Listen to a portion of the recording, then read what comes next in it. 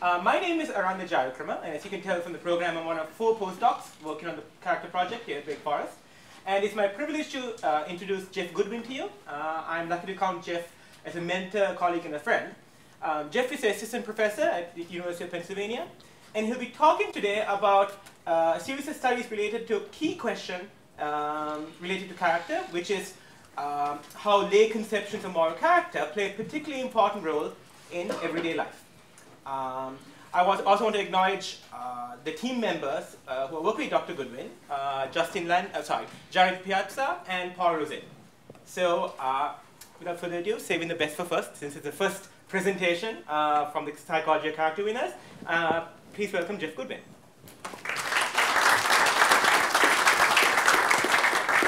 Okay, thanks very much, Aranda, and thanks all for being here. So, my title is Understanding the Perceived Structure and Importance of Moral Character. This is work that I've been doing in collaboration with Jared, who's our postdoc, Paul Rosen, who's a professor of psychology at Penn. Our project has entirely to do with the perception of moral character in other people, so it's a project in person perception. We're not focused directly on actual behaviour. The grant that we proposed had 5 main themes or hypotheses, so I'm just going to show you those briefly now. First, character, the idea that character is seen as the most important information we can obtain about another person. The idea that character is a coherent entity that's distinct from personality or ability. And in saying that, what we're saying is actually entirely consistent with what Christian was saying about character being in some sense a subset of personality. The idea that character divides into 2 fundamental dimensions, traits that have to do with a person's core goodness on the one hand, and traits on the other hand that have to do with a notion of strength of character. Fourth, that character judgments are based on the weakest link as opposed to the strongest link, as might be true in some other areas of person perception. And then finally, this one's a little more vague, but I think still interesting, the idea that self-presentation about one's own moral character is a more subtle and complicated enterprise than positively self-presenting about some other aspect of one's personhood. So today, I'm going to be focusing primarily on the first and third of these ideas. We've concentrated most of our attention on these in the first year of the grant. We've done a little bit on the rest, and I can talk about that as well, but I do want to focus mainly on these first 2 ideas. So this first one is the idea that character is seen as the most important information we can have about a person. In social psychology, there has been some work done on this topic before us, not surprisingly. During the 1990s in particular, there was a Polish group led by a guy called Bogdan Wojecki, and they had shown, I think quite convincingly, that moral information that we have about another person is more important for our global impressions of those people than is competence or ability-related information. That work, though, I don't think has had quite as much influence on the field of person perception as it might have. I think it's fair to say that that field at the moment is currently dominated by 2-dimensional models of person perception, which I'll talk about in a moment. And one of the things that I think is interesting about those models is that they don't emphasise the role of moral character as much as they might. So I'll be mainly talking about this question and then a little bit about this idea here. This idea is actually due to Joel Kupperman, among other people. And I think it's an interesting and quite persuasive idea about the nature of character, the idea that on the one hand there are traits like honesty and compassion and trustworthiness that have to do with goodness, but then other traits that have much more to do with the notion of strength of character, like self-control, courage, and so forth. So we were interested in pursuing whether that is true in person perception judgments. Okay, so I mentioned these 2-dimensional models, and these have a long history in social psychology, going back at least as far as a paper by Rosenberg in 1968. In that particular paper, what he asked people to do was he presented them with 64 different traits, and subjects had to sort them into categories that they thought were likely to be associated in the same person. They did a bunch of complicated analyses, which I'm not going to get into, but the result of those analyses was a conclusion that these traits tend to cluster in 2 different dimensions. One dimension having to do with intellectual competence, and the other dimension having to do with social goodness or social warmth. Although this is a very old paper, it's had a big influence on current models of person perception. There are lots of similar 2-dimensional models of person perception that are in vogue in social psychology, and perhaps the most famous one is due to Susan Fiske and her colleagues, and they draw direct inspiration from this Rosenberg paper. So here they are writing in 2007. In the past few years, research has clearly established that perceived warmth and competence are the 2 universal dimensions of human social cognition. So in that paper, they actually presented this original graph of Rosenberg's as being very consistent with their theorizing. So we have the 64 traits arrayed along these two different dimensions, good, bad, intellectual, good, bad, social. And one of the things that I think is really quite interesting about this model is you'll notice that at each of the 4 different poles, there are some traits that don't seem to have a great deal to do with moral character. Maybe a little bit, but not all that much. So in the good intellectual end, we have being scientific, imaginative, intelligent.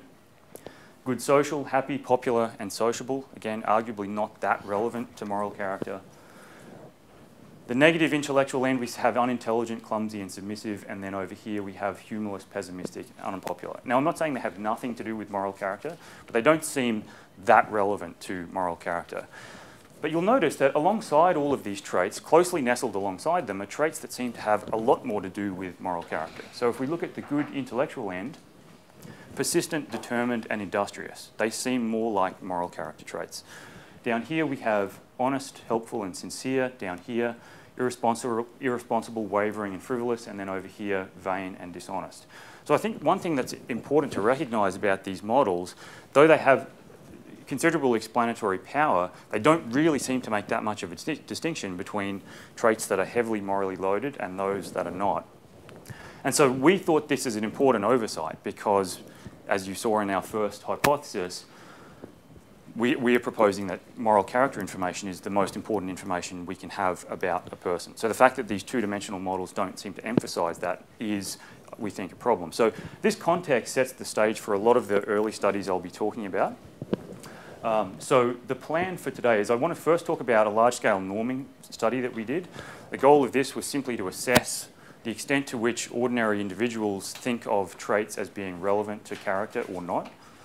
And that is very important for all of the later studies that we ran. So I'll talk about some studies that have to do with trying to show the importance of moral character in person perception. And then if we have time, if Aranda lets me get to this part, I want to just briefly talk about some other studies we've done that look at the structure of moral character, presuming that it's not just an undifferentiated psychological construct. Okay, so the broad purpose of this study is simply to assess the extent to which people think traits are relevant to character or not. So, as well as their relatedness to a whole range of other psychological constructs of interest.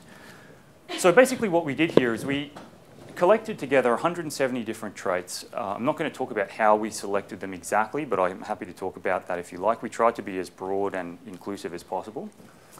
And we asked our subjects a bunch of different questions about these traits. The form of this question was, if you had information about this trait, how useful would it be for judging a person's character, was the first question. And just a note about how we worded that, we didn't actually reference the word moral here. We simply said exemplary character. We wanted to try to stay away from loading things up on morality. We also asked how useful traits would be for judging how good or bad somebody is as a person, how moral or immoral they are as a person. Turns out that these things are all very closely related to each other, which is pretty much what we expected. We also asked about a notion of strength of will, consistent with this idea that strength of character is an important dimension to be looking at as well. Grittiness, another way of thinking about the notion of strength of character. We also asked how relevant each of these traits would be for forming an impression of somebody's personality, for forming an impression of their overall level of ability or competence, and then also how relevant they would be for judging a person's social warmth, the prime dimension in these two-dimensional models, as well as their communality. I'm just going to briefly reference this. This is another way that some social psychologists have thought about the notion of warmth. Basically, it refers to the extent to which people strive to be part of a community. So we asked a question about that. And then a final question about agency, which is another currently quite popular social psychological construct. The idea there is it's basically got to do with the extent to which a person can influence, exert control over events and conditions in their lives. So for all of these traits, we have how useful are they for judging these higher level constructs. So this is, these are some of the categories that we selected the traits from. The procedure was more formal than this, but I just want to give you a sense of what sort of traits are in the study. So we have a bunch of traits, more than this, that have to do with the notion of moral goodness, being kind, honest, etc., and badness. traits that have to do with a notion of strength of character or strength of will, being dedicated, courageous, etc., and weakness. We have traits that we didn't think were that morally relevant, but that are very relevant to judging a person's personality, being happy, easygoing, calm, etc., and their negative sides, as well as a whole bunch of ability and lack of ability traits. Okay, so we have all of these traits. Now, this is a very large-scale study, so we had 1,048 adults in this study. I should say as well, this was a study done on mTurk, which is an online interface for collecting subjects. A lot of our studies are done in that way. We also have some studies done with undergraduates in the lab. We needed so many because the task was pretty onerous. We have 170 traits and 10 questions for each trait. That's more than we could reasonably ask any one person to do. So we divided things up into 10 separate bins, and so each subject answers all 10 questions for 17 different traits that they receive. Okay, so I'm not going to go into the nitty-gritty of the data for this particular study, but I do just want to emphasize a couple of things that came out of it. First of all, we have important norming data on all of these different traits for the studies that come. We also found that character is perceived as distinct from personality and ability. There's a strong correlation between the relevance of a trait for judging character and personality, but it's not perfect, and that I think is important because it shows that character is a somewhat distinct notion. Goodness and morality were very strongly related to character. The cross-trait correlations were 0.9 and 0.3 for those two constructs. And we also have some initial support that a notion of strength of will seems somewhat relevant to judging a person's character as well. I can certainly talk more about this, but I think I'd prefer to get on some of the more interesting findings. So what we wanted to turn to then is, once we had this data, is to try to assess the extent to which character relatedness of a trait is actually important in person perception. So what we did in this study is assess the extent to which the character relatedness of a trait predicts a variety of interesting and, we thought, important properties about those traits. So in particular, we thought that the extent to which traits are seen as being character relevant is going to predict a whole bunch of properties that will not be predicted by the extent to which a trait is seen as relevant to social warmth, as well as relevant to communality. So in particular, the idea was character traits would be seen as fundamental to a person's identity, more controllable, more a matter of a person's own responsibility, more changeable, less dependent on social context, more important for living a fulfilling life, more reflective of the way a person treats others, more desired in a friend and a co-worker, less able for a dog to possess, trying to get at a notion of their being uniquely human, and more fully developed later in life. So basically the method here is to, well, here's the method. So we have 80 positively valenced traits from study 1, and we present a new group of subjects, 20 traits each, and they have to rate each of these traits on the property measures that I just showed you. And then we run statistical regressions to try to predict the scores on the property measures from the extent to which the traits are seen as relevant to character, relevant to warmth, relevant to communality, and these other related constructs. So we're able to look at independent predictive power of each of these constructs. And the prediction is that it's character relatedness that's really going to matter here, as opposed to, say, warmth or communality. It turned out that was largely the case. The data was quite clear in this study. Here are some of the, basically character relatedness predicted all of those traits of interest independently of the other constructs. Here are some cases where character was the only thing that mattered once you controlled for the other constructs of interest. So the moral character traits, but not communality or warmth, were seen as being fundamental to a person's identity, expressed independently of social context, more fully developed later in life, and unique to humans. Warmth and communality added no predictive power over and above moral character here. There are also some constructs where moral character and communality each independently predicted variance in our property measures, but warmth predicted nothing over and above character. And that was true for whether the traits were seen as under a person's control, something they're responsible for, something that is able to be changed, important for living a fulfilling life, and desired in a close friend and co-worker. Warmth didn't predict anything over and above character and communality for any of these properties. So I think this is one way of showing that the character relatedness of a trait predicts important things when it comes to person perception. Okay, so I think we see that quite clearly from that particular study. So I'm going to turn now to a couple of other studies that we ran looking at the extent to which character-relevant information predicts the impressions that we form of other people. Our idea is that character relatedness is going to be a very important predictor of global impressions that people form. Global impressions is a dependent variable that's been used quite extensively in person perception literature. So our prediction again was that the character relatedness of information that we have about another person is going to be strongly predictive of the sort of overall valenced impression that we form of that person, and that it will predict more so than does warmth, the central construct of these two-dimensional models. Okay, so what we did in this first study is to have 109 subjects rate a whole range of different social targets on a number of different traits, as well as in terms of their global impression of those targets. So someone they admired, a close friend, a parent, President Obama, President Bush, someone they disliked, and someone they do not respect. This method, I should note, was borrowed from a study that Bogdan and Woyecki and his colleagues did in the 1990s. Okay, so what they did is rate all of these individuals on the following sorts of traits. Traits that we knew from study one, here's where study one comes back for us. Traits that we knew were highly relevant to character, but not that relevant to social warmth. So being courageous, just, principled, and so forth. A bunch of traits that were relevant to warmth, but not that relevant to character. Being warm, sociable, happy, agreeable. Traits that were relevant to both constructs. So being kind, humble, forgiving, giving, helpful, etc. And then some traits that were relevant just to ability and not to character. And people also registered their global impressions, simply how positive or negative is your overall impression of this person. We didn't want to use the word evaluation because morality is more inherently evaluative, so we wanted something more neutral like impression. And what we did is collapse these different, or average across these different traits to form an index for each of those different categories. And the question is, which of these categories is going to be most predictive of people's global impressions? Turns out, again, very clearly that character-relevant information is a very important predictor. Warmth, not so much. So here are regression analyses where we're just predicting global impressions from each of these different trait bins.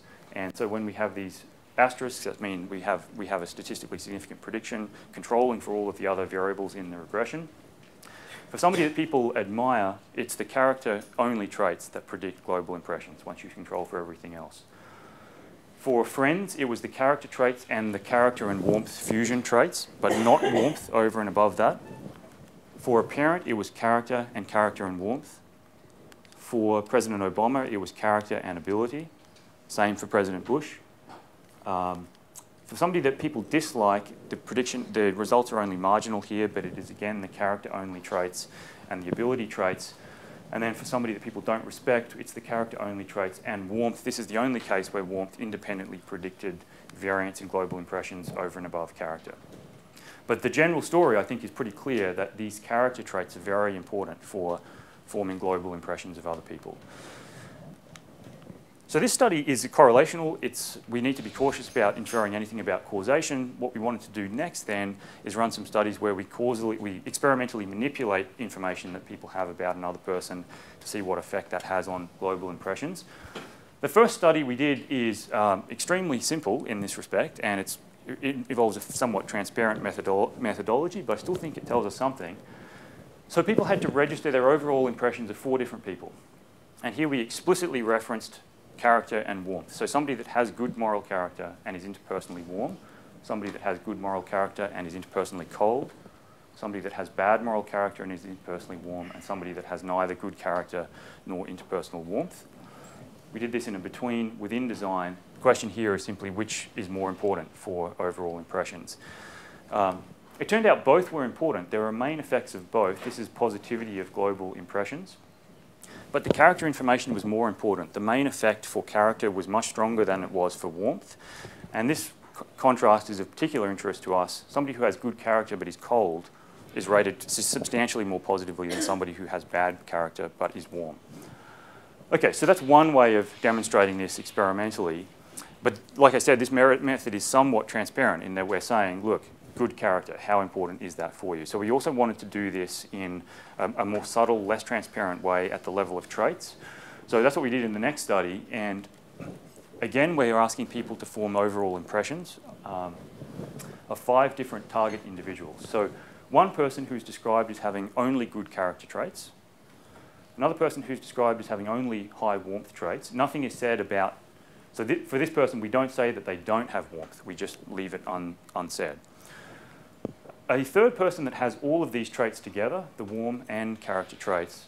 A fourth person that has traits that we knew from study 1 fused the notions of warmth and character, so being humble, grateful, empathetic, cooperative, and then a final hapless individual that had neither character nor warmth. All of these, I should say, we also added information that they were not very competent, and the reason for that was we worried that we would just get ceiling effects if we just described everyone in terms of very positive traits.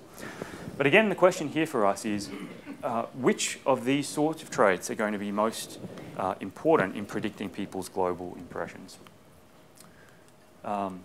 Okay, now another between subject manipulation was that we asked people to rate their overall impressions as well as how pleased they would be to have this particular person fulfill some different social roles. So some people were judging a person who would be their daughter's hypothetical boyfriend. Other people were judging this person as a work associate, and finally as a social acquaintance. Here's data from an independent group of subjects. We just asked them to say how important is this social relationship, basically. And it was the daughter's boyfriend and work associate were seen as most important. Our prediction was that character stuff is going to matter, particularly when it comes to important social roles, but perhaps not so much for the less important social roles. So we were expecting it would influence these particular judgments. And it turned out that that was the case as well. The effects are not huge, but they are present here. Here are our 5 different individuals. This comparison is of most interest. The person that's described as having the good traits as compared with the person that's described as having the warm traits. Ratings are on a 0 to 100 scale. This person is rated more positively as your daughter's boyfriend than the person who's warm only. Same is also true, interestingly, for a work associate. Having good character seems more important there than social warmth. Not true, though, for the social acquaintance. Here, being warm is more important. That's a less important social role. It also makes sense that warmth may be more important there. But this is another way of showing, I think, the importance of this character information in people's global impressions. Okay, so finally in this section, one last study that we ran was a very, very simple study. We simply asked people in a completely open-ended way. Imagine that you have a 30-year-old unmarried daughter who's seeking a husband.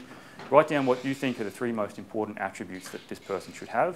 So this is completely unconstrained. We don't mention anything about character in this question. But as you can see from our top 11 list here, traits that are relevant to moral character occupy 8 of those 11 positions. Honesty is at the top. 57 out of our 200 subjects mentioned honesty. Then loyalty, kindness. We have quite a drop down to intelligence. We have other things that are not relevant to character in there. Sense of humour. Money is our number 10 item. But as you can see, 8 out of the 11 are relevant to character. So I think this is another way of demonstrating the importance of character in person perception. Okay, so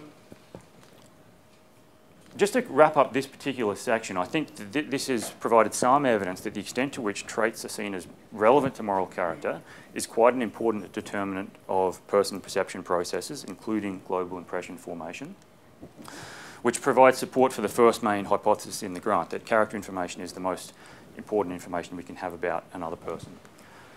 There's some initial evidence in these data as well for a distinction between goodness and strength traits, but not a great deal yet. But one question we haven't looked at yet in any of this section is, well, what about the structure of character itself? Surely it's not just a sort of amorphous, undifferentiated entity. There must be some underlying structure to character. And so that's the question I want to just briefly talk about now. In 5 minutes, I'll just talk about 2 studies we've done to try to look at this particular question. So the question of interest here is, well, psychologically then, what are the foundational dimensions of character in person perception processes? This is a question that social psychologists have also tackled to a certain extent, and there are some models out there that make proposals about what these dimensions actually are. So one that you may be familiar with is Lawrence Walker's just, brave, and caring model, which, not surprisingly, proposes just, brave, and caring as the foundational dimensions. I'm sure many of you are familiar with Haidt's 5 foundations model, which is usually talked about as a model of moral judgment, but it is also a model of moral character, because for each of his 5 foundations, there are corresponding virtues. So on his model, caring, just, loyal, respectful, and temperate would be the most important moral virtues. Other models emphasize the prime importance of trustworthiness, and there's a couple of variants of those.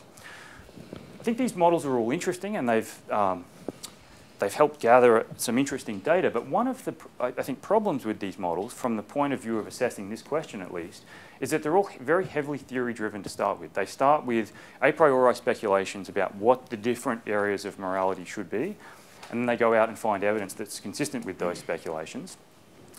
But there's a little bit of a worry that the data that they eventually acquire is a little bit constrained by the initial hypothesis and the methods of collecting their data. So we wanted to approach this in a more open-ended, bottom-up way. Let's go and try to see what the important dimensions of moral character might be. So we've made some progress on that front, but there's still more to do. Let me just talk about two things we have done. This study is a very simple study. We asked two groups of subjects to rank order 13 different candidate dimensions of moral character. One group of subjects were asked, rank order them in terms of what you think is their importance for judging a person's character. Another group of subjects were simply asked to rank them in terms of how important it would be to know this information about a person. So here are our dimensions. We wanted to be quite inclusive. We drew on prior theorising as well as our own theorising in coming up with these different dimensions. But again, the aim was to be quite inclusive. So we have a bunch of different dimensions that have to do with goodness, some that have to do with strength of character, and one that has to do with wisdom. And so people just have to array them in rank order of importance. So here's the data for the judging character task. When you see gaps, that means there's a significant difference in the rank order. So honesty and sincerity is at the top. And then we have kindness, trustworthiness, justice. And as we move down, we get more of the strength of character traits. I think this finding is actually important because if you think back to the Walker model and the Haidt model, just, brave and caring, and Haidt's 5 foundation model, honesty actually does not play a role in any of those theories. But our subjects are saying it's the most important thing. They also said it was the most important thing for thing that we could know about a person. This is a question that doesn't reference moral character at all, but there's quite a degree of concordance between these rankings. It's about 0.8 or 0.93, depending on which non-parametric statistic you use. Two different groups. Two different groups, yeah. Okay, so that's one way of looking at this question. The final study, we tried to dig into this a little bit more deeply. This one's a little more complicated, but I'll see if I can explain this clearly. So what we did is get a different group of subjects to rate all 170 traits from our study 1, and they had to rate them in terms of their usefulness for judging the 12 candidate dimensions that I just showed you in the last study. So how useful would having information about this trait be for working out whether somebody is honest or kind or just? We also asked them the same question that we asked in study 1, how useful would having information about this trait be for judging a person's character? And the idea with this study is to use the character variable as our dependent variable and to try to see which of these different dimensions independently predict variance in usefulness for judging moral character. So which candidate dimensions emerge as uniquely and distinctly predictive of moral character? This is one way to try to answer this question in a bottom-up sort of way. Okay, so here is the result from our regression analysis. The bolded items are the ones that independently predicted variance in usefulness for judging moral character. I've just shaded out the less relevant ones. What we see is just and fair, kind and compassionate, honest and sincere, which all seem very conceptually distinct, but were also very statistically distinct in this particular analysis as well. They all emerged as strong, independent predictors of the character relevance. Self-controlled and disciplined also sort of made it under the wire, just, and hardworking and courageous were just above the significance mark. So this, I think, is some preliminary evidence that these might be important and distinct dimensions of moral character. This is obviously not the final word. This is one particular method you could use to assess this question. And I think it's also worth noting that the results that you would get from this might be constrained to a certain extent by the traits that you have in the model in the first place. Be that as it may, I think these results do make some sense, and they're distinct from current proposals in the literature. Okay, so here's a factor analysis where we're trying to look for global structure across these traits. We do see one factor that seems to load on goodness and another one that seems to load very much on strength. But I'm going to pass by that quickly because my time is up. So just to summarize, I think we found some evidence here for the importance of moral character information in person perception judgments. One last thing we want to do here is an obituary study where we look at the extent to which character information is mentioned in obituaries as opposed to other kinds of information. We think it will be very important in summary judgments of people's lives. And we've made some progress on investigating the structure and coherence of moral character. We have some candidate ideas about how to further that, but that's probably more tentative than this stuff at this point. We've got other lines of ongoing research as well. We've made some progress on each of these things, but I won't say any more because I know I'm out of time. Thanks for your attention, and look forward to questions.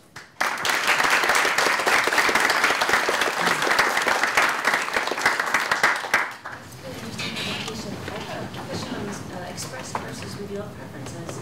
There's a lot of research in the leadership area, for example, that this thing similar to what you've done, asking people what qualities would they want in a leader, and similar to you, they're finding a lot of people mentioning these character traits, honest, things like that. They don't tend to mention as much the warmth-related traits, sociable. But then when you have people choose a leader in a group task or in other settings, they end up possibly confusing the warmth with character. They choose the person who's the most extroverted and most sociable, even though that's not what they said they wanted. Yeah. So I'm curious what your thoughts are about what people say they want, and then whether they confuse those with character, or if they. Well, yeah, no, I think that's a very relevant empirical issue. We have not done a choice task like that, but we certainly could. I guess one thing I would say is that some of the methods that we used are more implicit than others. So obviously the task where we say, look, this person has good character but low warmth, what do you think, is very heavy-handed and very explicit. But I don't think that's true of the first study 3, where people simply register their global impression and also rate the person on the traits. There we're just seeing the importance of character emerging in the predictive relations, but I think it's similar to a choice task in the sense that it's sort of reflecting people's spontaneous judgments about what is most important. I think that's also true to a certain extent of the task where we get people to rate people by traits, and the daughter's boyfriend, work associate, etc. They're not being explicitly presented with a contrast between character and warmth, but yet it still seems like the character information matters more. So there's obviously other things we could do to pursue this in a more implicit way. I think it's a great direction. But I do think some of the data does speak to that issue to a certain extent already. I had a question about the slide where honest and sincere were at the top. Yeah. Now, I don't know the exact questions and whatnot, but it seems that one important thing about being honest and sincere is it provides an important basis for us to be able to assess someone else. Mm-hmm. So could it be that they were ranked as high as they were because that was taken as a sort of foundational quality or something that's necessary in order to make sense of people in a number of other ways. And I'm not denying that they would be important in and of themselves, but that they got a boost because they were be necessary. So it's like a lens. If your lens is foggy, you can't see the rest of the. Something like if they're a well-meaning but terribly insincere person.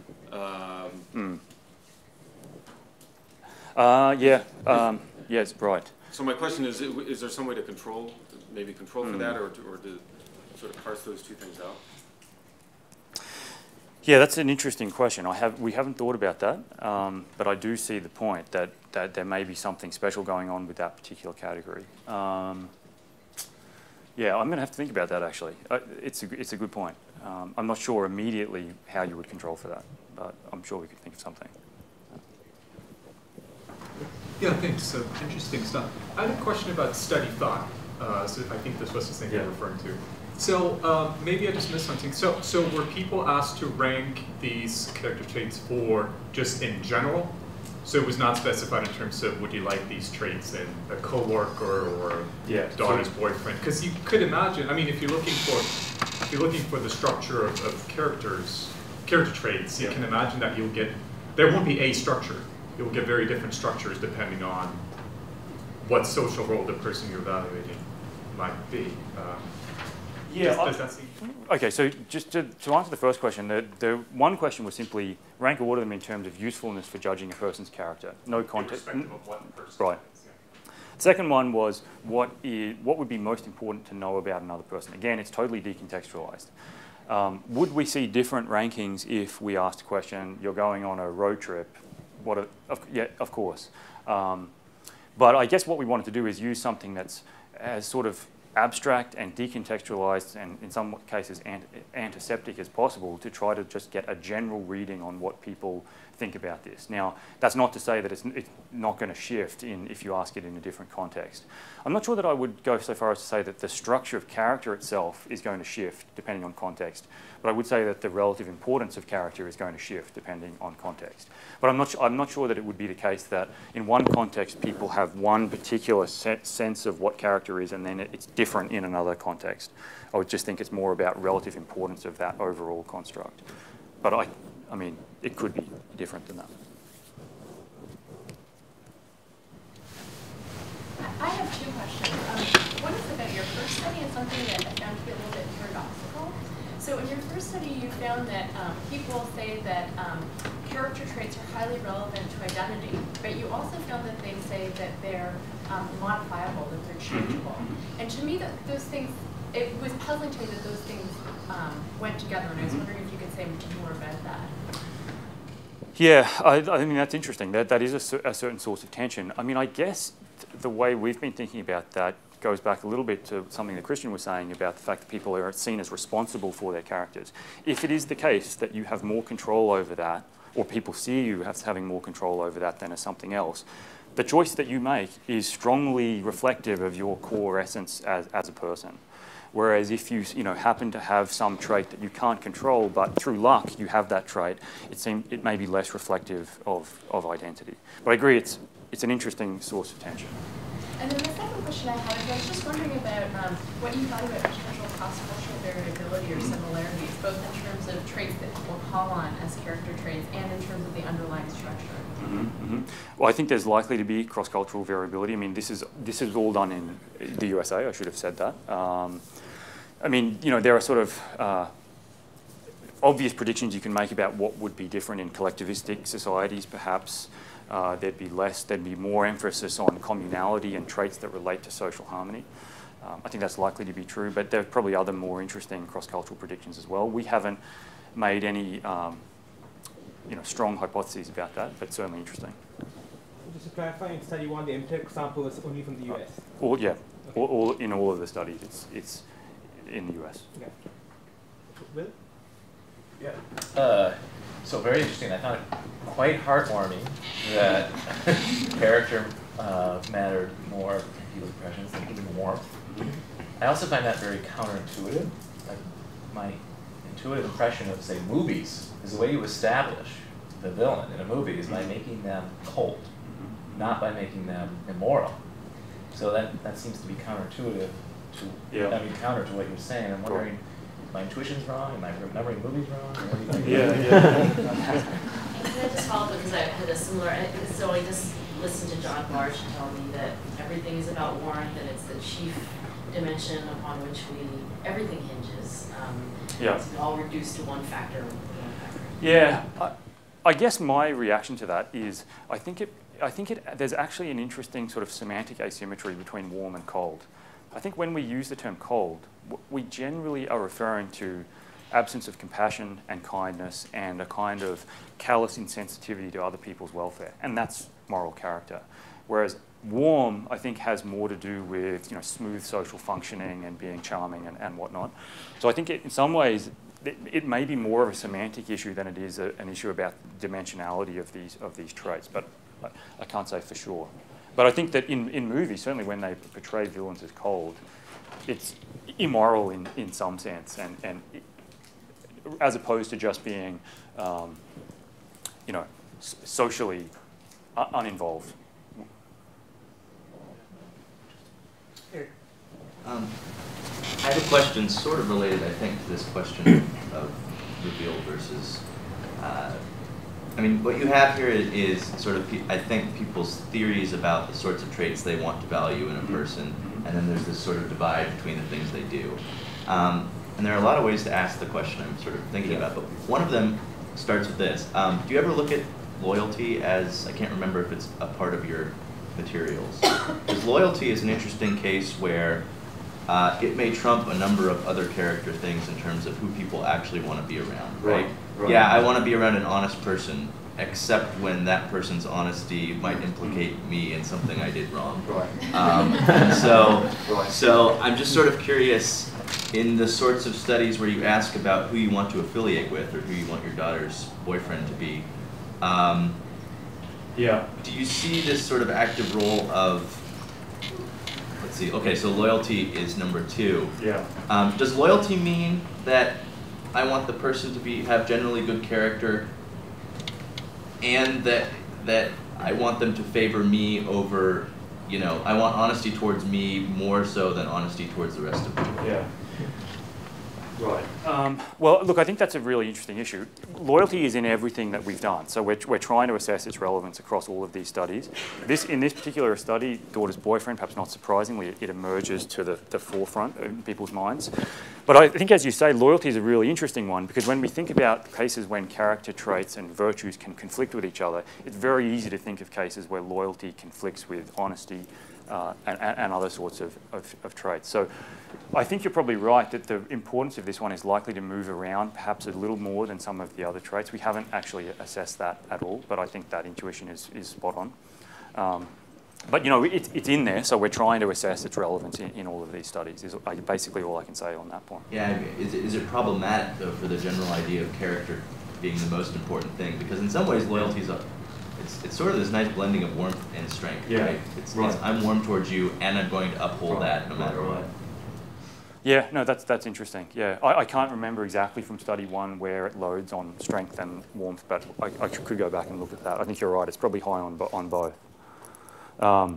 One of the ideas that we've been playing around with, just to mention, because this reminds me, is to explore this difference between strength traits and goodness traits, is to look at people's perceptions of people like a dedicated Nazi, let's say, or a loyal Nazi, where they have strength, but it's being directed towards a wrong end.